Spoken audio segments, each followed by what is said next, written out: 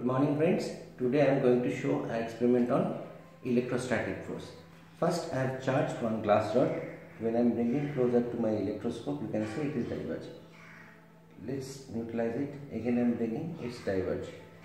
Now if I touch, again it's converged because it is charged by induction.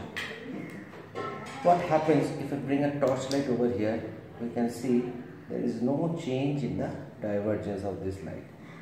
Now I am bringing a UV light and I am holding over it. So you can see the leaf converges immediately. Fine. So I am repeating my experiment. I am again taking the glass rod, again rubbing it with fire so it's get charged. Now again I converge it, and by releasing it becomes positively charged. Now again I am bringing my UV light over here. You can see the leaves converges immediately. So now think what happens if I do the charge by other way.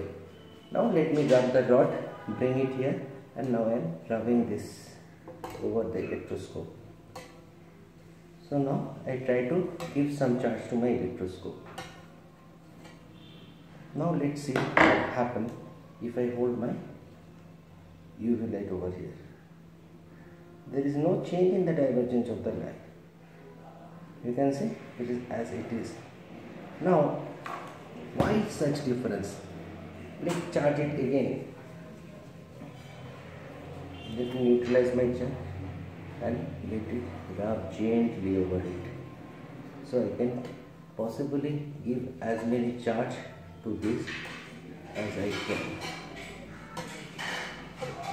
Okay, now the leaves are very nicely diverged. Again I am bringing the UV light over it, but this time it's not converging. Thank you.